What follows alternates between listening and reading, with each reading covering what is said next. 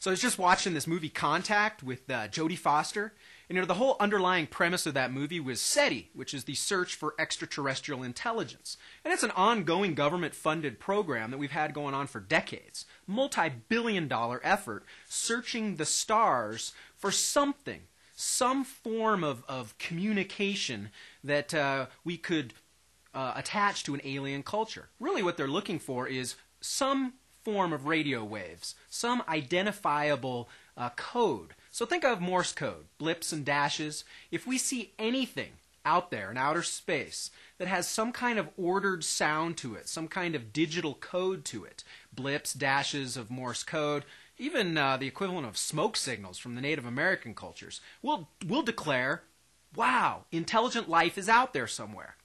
Well, I was putting two and two together and I was thinking, wait a minute. Let's come back home to our own planet and let's look at something like DNA code, the digital code that's inherent in everything, from a palm tree to an elephant to you and I.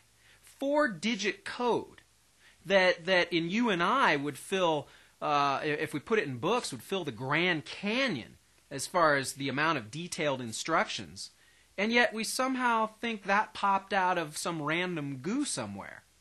And yet we're spending billions of dollars looking to the skies for some identifiable code, very simple code, blips and dashes, and we would declare intelligence.